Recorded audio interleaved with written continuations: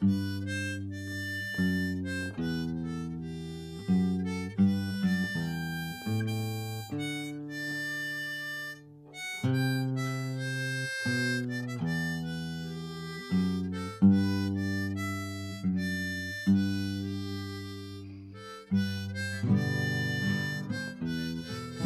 and welcome to the Lincoln Journey.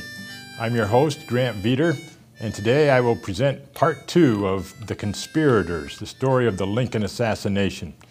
We left off last time with John Wilkes Booth assembling a group of accomplices to kidnap President Lincoln. As Booth was making these plans, did he sense that time was running out? In August of 1864, when he recruited Arnold and O'Loughlin, there was at least some hope for the South. Confederate forces were on the defensive nearly everywhere, but Union efforts to end the war with one mighty blow resulted in a summer of disastrous defeats, which left the North so weary of the war that Lincoln himself expected he would lose his bid for re-election. But then Sherman took Atlanta on September 1st.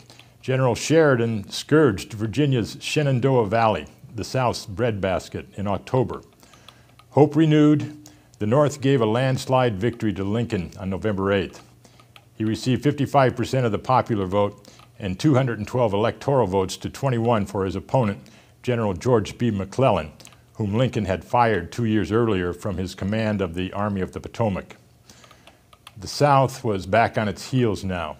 If it was going to make use of thousands of POWs freed and exchanged for a kidnapped president, it would needed them yesterday. And what was Booth doing? 17 days after the election, he was in New York playing in Julius Caesar with brothers Junius and Edwin in a benefit performance in aid of a statue of Shakespeare to be erected in Central Park. In this play, Brutus, who was devoted to the Roman Republic, helps to assassinate Caesar, who has taken dictatorial powers. For the record, Wilkes Booth, like most Southerners, believed that Lincoln, who suspended habeas corpus during the war and had thousands arrested on charges that would never hold up in peacetime, had assumed dictatorial powers. There is, however, no indication that Brutus first planned to kidnap Caesar and smuggle him into Virginia. Ironically, Edwin Booth, who stood foursquare for the North and often quarreled with his brother John about the war, played the part of the assassin Brutus, while John played Mark Antony, who defeated Brutus in the Civil War that broke out after Caesar's death. Junius played Cassius, who has one of my favorite Shakespeare speeches, the one where he says about Caesar, "I had as lief not be as lived to be in awe of such a thing as I myself." Meanwhile, the Lincolns had returned to the White House before Election Day. It wouldn't have taken an especially alert Confederate spy to gather this information, if it was anything like their return from the soldiers' home the previous year, when the Lincolns were accompanied back to the executive mansion by 19 loads of furniture. The point being that Booth and others would know that Lincoln would no longer be commuting daily between the White House and the summer cottage. Opportunities to accost him on a deserted strip of country road would be scarce. Booth, however, continued to prepare. In December, he was back in Prince George's and Charles counties, Maryland, where he made the acquaintance of Confederate spy Thomas Harbin, who agreed to conceal a boat that would be used to cross the Potomac with the kidnapped president. On the same trip, he became familiar with Dr. Samuel Mudd and spent a night at his house. The Mudd connection is a huge can of worms, which we will eventually reluctantly open. To a large extent, we can only guess what was going through Booth's mind all this time. I'm going to guess that he knew that the South's increasingly desperate situation meant the war might be over sooner rather than later, barring some dramatic development like the freeing of tens of thousands of Confederate POWs. I'm guessing that this made him want to amend his plan for kidnapping the president, given that Lincoln was no longer commuting to work. This would explain why on Christmas Day he was trying to recruit an actor friend of his in New York by describing a kidnapping that would take place at Ford's Theater in Washington. As 1865 dawned, Booth and company continued to get organized. Booth was in New York on January 11th, buying 2 Spencer repeating carbines, 6 Colt revolvers, 3 Bowie knives, ammunition, belts, and 2 pair of handcuffs. Thomas Harbin and John Surratt, the Surratt that got away, bought a boat in Port Tobacco, Maryland on January 14th and engaged an oarsman to carry their cargo across the Potomac. Michael Laughlin and Sam Arnold, with the horse and buggy Arnold had bought on instructions from Booth, took Booth's guns from Baltimore to Washington, where they checked into a hotel. A short time later, Booth met them for dinner and revealed that he was thinking of snatching Lincoln from Ford's Theater rather than the 7th Street Turnpike. The boys from Baltimore were chagrined. While an abduction in the countryside seemed marginally plausible, snatching the President of the United States from a crowded theater in the middle of the nation's capital sounded unhinged. But Booth claimed he had it all worked out, and he took them through the theater to demonstrate the efficacy of his plan. He somehow managed to convince them to stay involved. On January 20th, Booth played the lead in Romeo and Juliet at a D.C. theater, probably Grover's National. It was his first performance since Julius Caesar in November, and only his second since the previous May. The next day, John Surratt went to Baltimore, where he met an associate in the Confederate spy network, who introduced him to a prospective recruit, Lewis Powell. It was a most consequential meeting. Powell, 21, was also known as Lewis Payne. The quiet giant was a veteran of Mosby's Rangers, a guerrilla-like unit of Confederate cavalry. When the conspirators' plot climaxed, Powell would vie with Wilkes Booth for the title of most active assassin. Powell lives in infamy, but John Surratt was Booth's most necessary accomplice.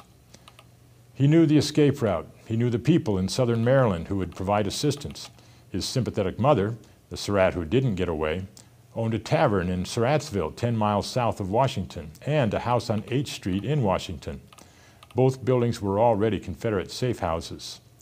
Both became central to the plot, especially the house on H Street, which Mary Surratt had turned into a boarding house. It became a much used, but not the only, meeting place for the conspirators. Powell would become a boarder there in late February, using yet another assumed name. The oarsman that Surratt and Harbin engaged in Port Tobacco was a seedy Prussian immigrant named George Atzerodt. He was a veteran smuggler who otherwise seemed to have little ambition. He had a tendency to drink too much and to talk too much when he drank. He also sought to board at the house on H Street in February, but Mary Surratt found him so abominable that he was forced to find accommodations elsewhere. However, he visited H Street so often that Mary's daughter, Anna Surratt, gave him a nickname. She couldn't pronounce Atzerodt, so she called him Port Tobacco. Those who remember this story know that there is one more key conspirator.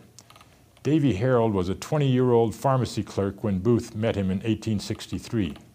Despite his stardom, Booth could be unaffected and friendly around the little people, and he found in Harold a devoted admirer. Harold's familiarity with southern Maryland as a frequent hunter there made him an ideal candidate for the plot. As February turned to March, Booth held meetings with his Confederates, some clandestine, some fairly public. In American Brutus, Michael Kaufman convincingly postulates that Booth contrived to bind his accomplices to him by publicly doing business with them and carrying on incriminating correspondences with them. If they got cold feet, he would remind them that there was a body of evidence tying them to the conspiracy, whether they went through with it or not. Kaufman also points out that under the rules of evidence at that time, quote, the words of a defendant were admissible only if he uttered them during the commission of the crime, unquote. Thus, no one charged with the conspiracy would be allowed to testify against Booth in court. On March 4th, Abraham Lincoln was sworn in for his second term as president. In his inaugural address, to me the most sublime public paper in the American political canon, he spoke of malice toward none and charity for all as an end to hostilities hove into view. But bitter Southerners like Booth were still blind to the compassionate and forgiving Lincoln. Booth was present at the inauguration. What an excellent chance I had to kill the president if I had wished on Inauguration Day, he told a friend a month later. I was on the stand as close to him nearly as I am to you. Researchers have found in pictures a face in the crowd that looks very much like Booth, several yards above and to the left rear of the president. Was he already planning to kill the president on March 4th? When did the kidnapping plot become an assassination plot? And which of the conspirators knew about it, or agreed to it, or actually took part in it? Well, one thing at a time. The intentions of Booth toward Lincoln took a nasty turn somewhere in the first 3 months of 1865. In the minds of some scholars, Booth's somewhat casual revelation to fellow conspirators Arnold and O'Loughlin in January that he wanted to kidnap Lincoln from a theater rather than a remote rural setting indicates that he had murder on his mind then. Did he seriously think he could pull off an abduction from a theater, is how they look at it. The gang kept occupied during this time purchasing horses, arms, a boat, and a buggy, and studying an escape route, but these could be in service of either a kidnapping or an assassination. By mid-March, Booth was getting serious about an incident of some sort at a theater. He examined the ins and outs at both Ford's and Grover's theaters. He was a familiar face at both, and his comings and goings wouldn't arouse much suspicion. His main focus was on Ford's theater. On the evening of March 15th, he took a party there to see the tragedy of Jane Shore. Jane Shore was a mistress of King Edward IV of England, who was accused of conspiracy by Richard III. Make of that what you will. While Booth mingled with the theater company, John Surratt and Lewis Powell watched the play from the presidential box with two young ladies who were also boarders at the house on H Street. Booth wanted to familiarize Surratt and Powell with the theater's features, like he had with Arnold and O'Loughlin in January. By the way, Arnold and O'Loughlin had met Surratt briefly, but they were completely unaware of the other conspirators. This would change that night. After the play, the gentlemen dropped off the ladies at the boarding house close to midnight, and then went out again. Another boarder, Louis Weichman, much more on him later, asked them where they were going. "Mind your own business," retorted Surratt. Their destination was a restaurant where Booth had rented a room stocked with food, liquor, and cigars. He sent Davy Harold to collect Arnold and O'Loughlin.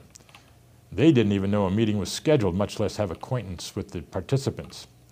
When all were assembled, the party consisted of Booth, Arnold, O'Loughlin, Surratt, Harold, Powell, and Atzerodt. The men played cards until the last of the restaurant's waiters left at 1:30 a.m. Then Booth got down to business. He explained to them the plan that he had spent months devising. It went like this. On a night when Lincoln was attending a play at Ford's Theater, several of the conspirators would be in attendance. When the signal was given, some of them would rush into the president's box above stage left. They would seize him and handcuff him. They would wrestle him over the railing and lower him to the stage and into the hands of Lewis Powell. They would all then gather around Lincoln and escort him to the waiting carriage behind the theater. After a quick exit from the city, they would meet Surratt and Harold south of town, having crossed a guarded bridge, mind you. Before you knew it, they would traverse the 40 miles to their hidden boat on the Potomac, which Atzerodt would row to the Virginia shore. They would then be only about 70 miles from Richmond. If this plan seems somehow unfeasible to you, think how it would sound if you were one of the principal actors in it, hearing it for the first time. The group had a number of objections. Booth blithely amended the plan to counter each one.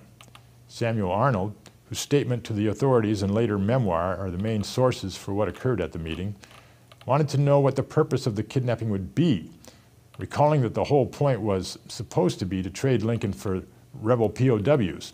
Arnold pointed out that the troop exchange that had been suspended in 1863 was reinstated by General Grant in January of 1865. Booth had to concede this, but argued that Lincoln could be held hostage for other purposes beneficial to the Confederacy. Arnold continued to argue, saying, "I want a shadow of a chance." When Booth responded angrily, Arnold said, "You can be the leader of the party, but not my executioner." Booth reminded him that he had taken an oath of secrecy and good faith the prior August. He became threatening, saying, "Do you know you are liable to be shot?"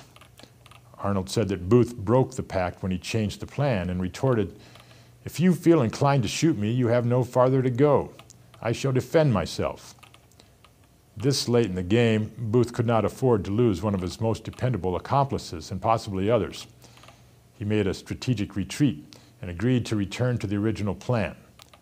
Only partially mollified, Arnold said that they must act immediately. "Gentlemen," he said, "if this is not accomplished this week, I forever withdraw from it." Remembering that Arnold himself is the one recalling all this bravado, we can be forgiven for thinking that he may have exaggerated his courageous utterances. But he had certainly presented Booth with a dilemma. In addition to being deeply involved with many of the details of the plot, Arnold and O'Loughlin, unwilling to be found with a cache of weapons, had hidden several of them with a party unknown to Booth. As the group left the restaurant at 5 a.m. on March 16th, Booth may have seen his plan crumbling. Whether he was still serious about an abduction or else preparing for an assassination unbeknownst to his fellow conspirators, he needed to be able to rely on Arnold's silence, and he needed those guns. Will Booth's self-possession and ingenuity help him overcome these obstacles? We hope not, but probably. Find out more next time in The Conspirators, Part 3.